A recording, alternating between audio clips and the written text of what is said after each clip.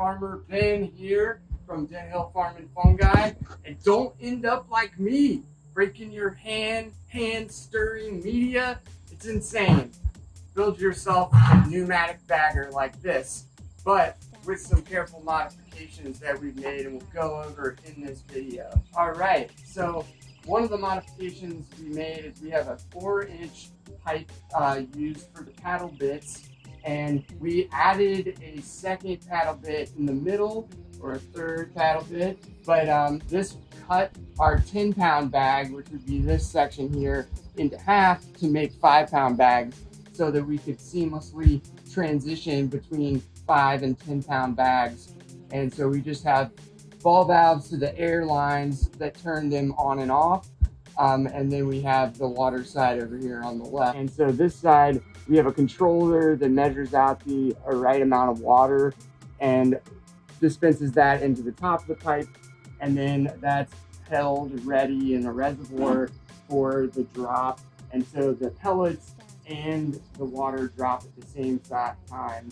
The one downside to this setup is that we have to manually stir the pellets in the hopper here, unless we were to buy like combo pellets or run straight wood. Another downside to this setup is that you have to manually add any type of amendment like gypsum or peat. And I'm just gonna do a little operation for y'all.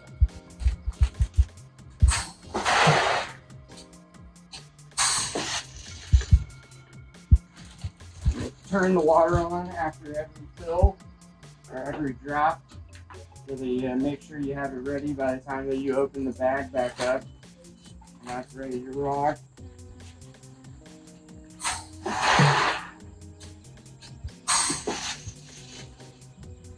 And there are two positions for the pedal. One is open and one is closed.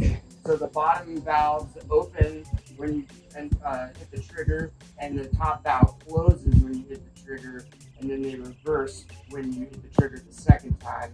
All right, the only time you have to use a drill now is stirring the media up in the dry form in the pellets, and you can do different combinations of pellets and different types of pellets, whatever you like, but primarily use 50% wood and 50% soy hull because that's what's available in our area.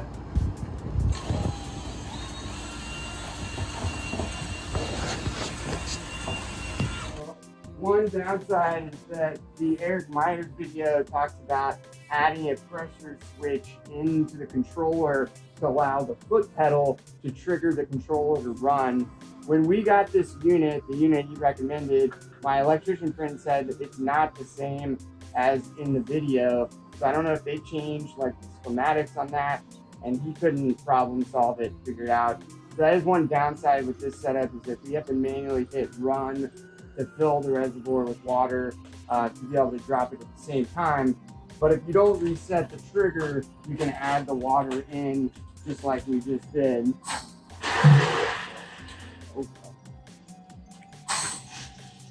Run,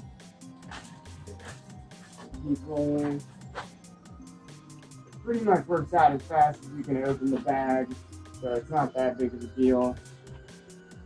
I highly recommend using one of these baggers if you're going to be growing more than, say, 20 to 40 blocks a week. It definitely gets redundant trying to hand mix media or fill bags by hand. All right, servicing the Eric Myers pneumatic bagger setup. So these clog with powder from the soybean hull, so I have to remove them and shake out the powder. I'm going to show y'all how that works out.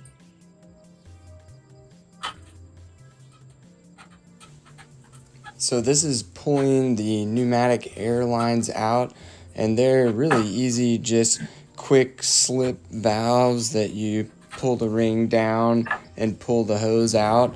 It's pretty sweet, and you can have ball valves and versatility and multiple valves per line. To get around having to do this every quarter, or when the soy is more powdery and clogs it, we're going to put a funnel into our barrel hopper. layer by layer, building it up. Maybe an hour later, it's a pretty decent funnel. It's hard to get a picture of it, but pretty excited about that. Hopefully it holds up. A bit of a doozy to see if it can withstand that auger bit hitting it, but it was topper sand. It's a Quikrete product. All right.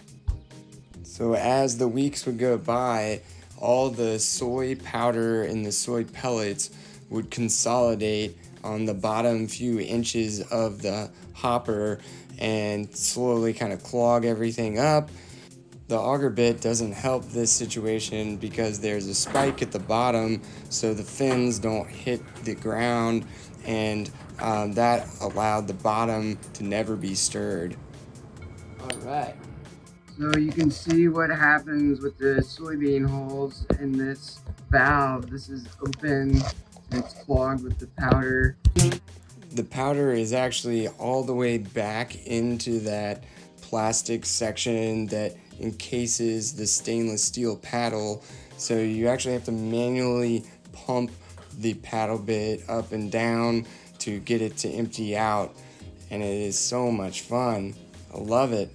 I love taking it apart when it's full and stuck open. It's just like a bomb waiting to go off in your workspace. There's no way to close it when it's all the way full on the top side. So it was quite an engineering feat of trying to figure out a way to make this better, because I don't like having to like rip it off and then switch a trash bag under it to catch all the media. Luckily we knew it was jamming up and we emptied it out the last time before this cleaning video. But yeah, so that's definitely one downside to this model. I am hoping the funnel works out. My friend was saying that I could epoxy the topping sand to form a harder layer that will withstand the auger bit hitting against it. So I'll kind of let you guys know how that works out.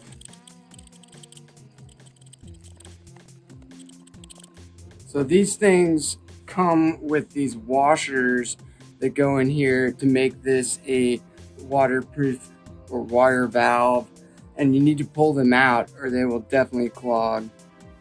So far with the auger bit and the topping sand, there's been no issues, and the big thing about using the topping sand is that it breaks off into small pieces versus concrete that has like the gravel rocks and stuff that would damage the paddle bit. I did realize one last thing to go over.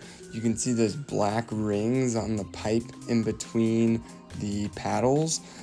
Those were for the original iteration from the Eric Myers video, using a slip valve to be able to adjust the size of the bags.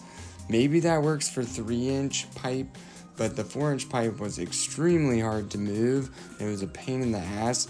I found it easier just to measure out what the right amount of volume I wanted is and made the pipe that size. I also feel like it was impossible to make it smaller than 12 or 13 pounds.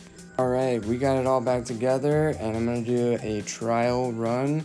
I have it set up to do the 5-pound bags, and I have been waiting to do some plain wood bags for wine cap and shiitake spawn, so I'm going to give it a trial, and everything seemed to be working great. We've now used this setup a few weeks in a row and we have no problems. The one thing I will say, just because you can see there's a little bit of leakage, we operate the paddles at some 40, I think, PSI over their recommended operating pressure. And I think maybe that's because of the powder or just like because it's not water. But yeah, hope you enjoyed the video. Like and subscribe. Big thanks to my wife and I's side project, Mycelia, for the music.